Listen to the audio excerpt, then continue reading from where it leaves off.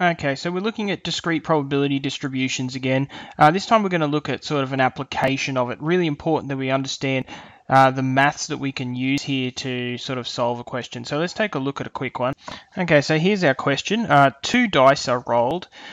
Find the probability that x is greater than 10. That is, the value that shows on the two dice is greater than 10. Find the probability that x is less than or equal to 6. So it's less than or equal to 6, 1, 2, 3, 4, 5, or 6. And then finally, this is sort of the harder one, find the probability that 3 is less than x, which is less than or equal to 8. In other words, the number is between 3, well, it can't be 3, so 4, 5, 6, 7, or it can be 8. So 4, 5, 6, 7, or 8. That's the question that we're being asked. First thing to do is to set up a two-way table so we can figure out our probability distribution. Okay, so there's my two-way table. These numbers represent the first dice, 1, 2, 3, 4, 5, or 6. That's all the things that can happen. These numbers represent the second dice, all of the numbers that can happen on the second dice. Now, if the first dice has a 1 and the second dice has a 1, then that means that the total is going to be 2. Now, if the first dice has a 2 and the second dice has a 3, that means it's going to be 6. If the first dice has a 4 and the second dice has a 5, that means it's going to be a 9. Now, let's fill out that table. Oops, just got halfway through filling a table and realized I stuffed up. 2 plus 3 is 5, not 6. Okay, now there's our sample space, all 36 things that can happen. Now, we can draw up our probability distribution now. X being all the different things that can happen. So you can get a 2, a 3, a 4, a 5.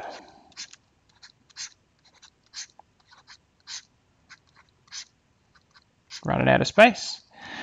And then the probability of each of those happening. So the probability that x is equal to x. Now there's only one way for you to get a 2. So that's 1 in 36. There's two ways for you to get a 3. So that's 2 in 36 or 1 in 18.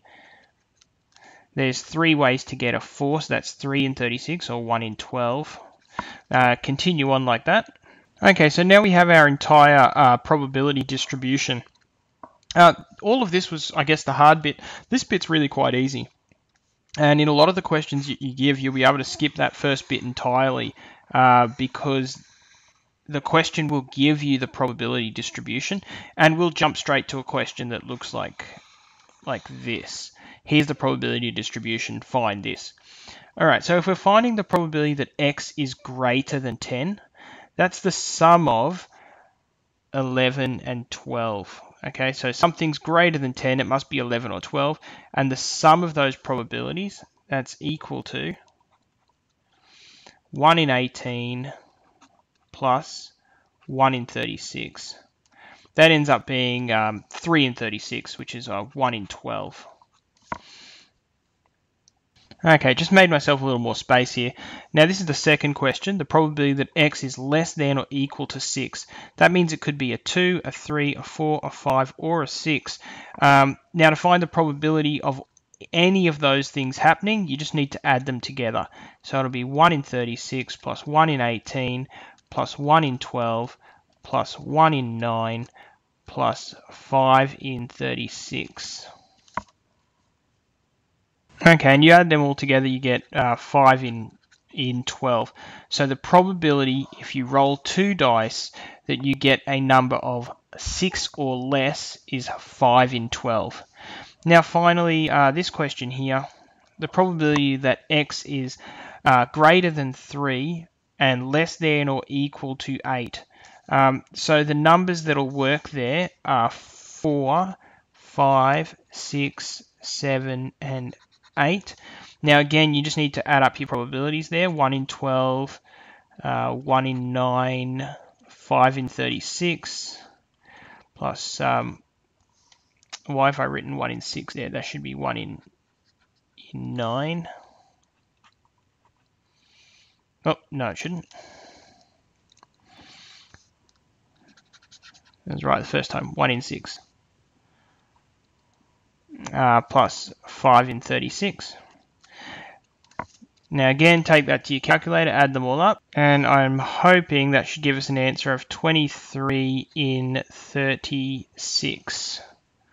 Yep, that looks about right, 23 and 36. Okay, so a fair bit going on here.